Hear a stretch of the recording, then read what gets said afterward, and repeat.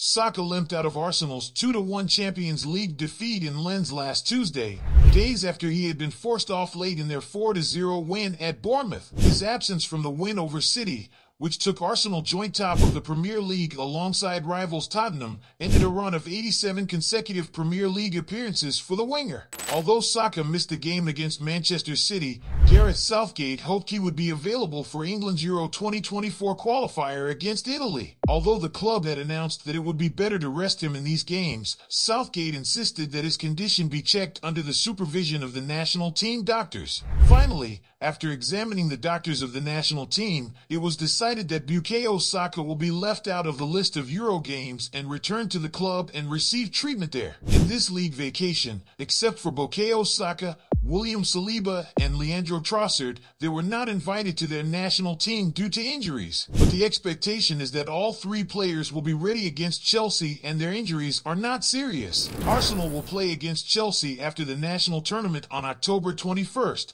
and we hope that all the players will be healthy and in good condition at that time. Please feel free to leave a comment with your best wishes for the players. I will make sure to read each and every one of them.